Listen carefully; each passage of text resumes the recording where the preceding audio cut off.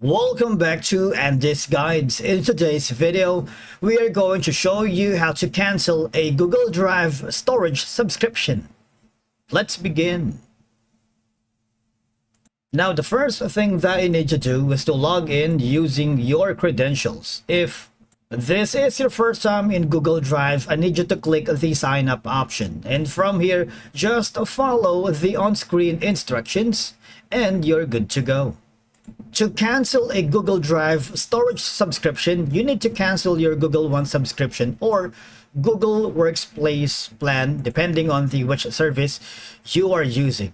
Now, if you need to cut expenses, canceling a subscription can help manage costs, especially if you're not finding using the extra storage and can manage with the free options. For example, in my case, I am using the free, which has like 15 gigabyte.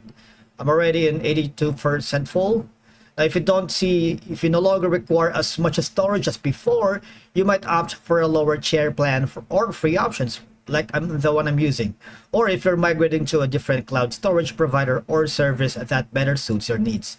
Now, for you to be able to cancel a Google Drive storage subscription, I need you to hover to this specific website, which is the Google One website, and I need you to sign in with your Google account.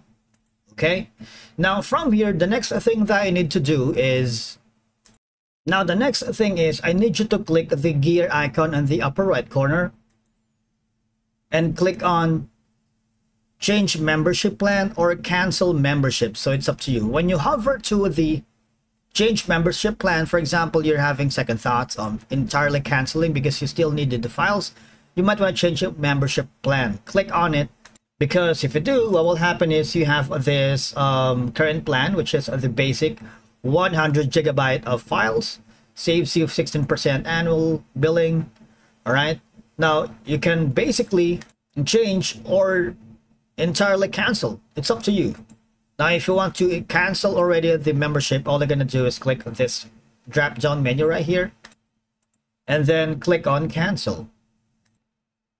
What will happen is you would be given a notification window that if you want to cancel the Google One already, I am currently using 24.2 gigabyte of storage, and I'll be out of storage if you cancel your Google One membership. All right, the storage is shared across Google Drive, and the Google Photos will be free until August 9th of this year, and you will not be able to upload new files, send and receive emails in Gmail, and back up your photos and videos to Google Photos. If you change your mind, just click on the blue button. But if you do want to cancel the membership already, click on this button. What will happen is you would be forwarded to another window wherein you can click on the manage and click on the cancel subscription. All right.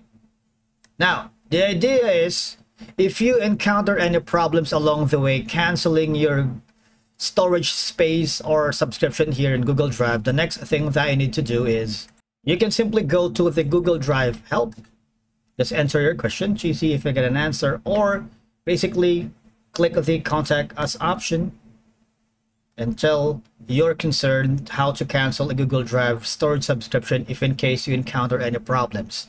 And one of the support staff will give you insights and troubleshooting steps on how to fix the issue or the troubleshooting guides on how to cancel a Google Drive storage space subscription.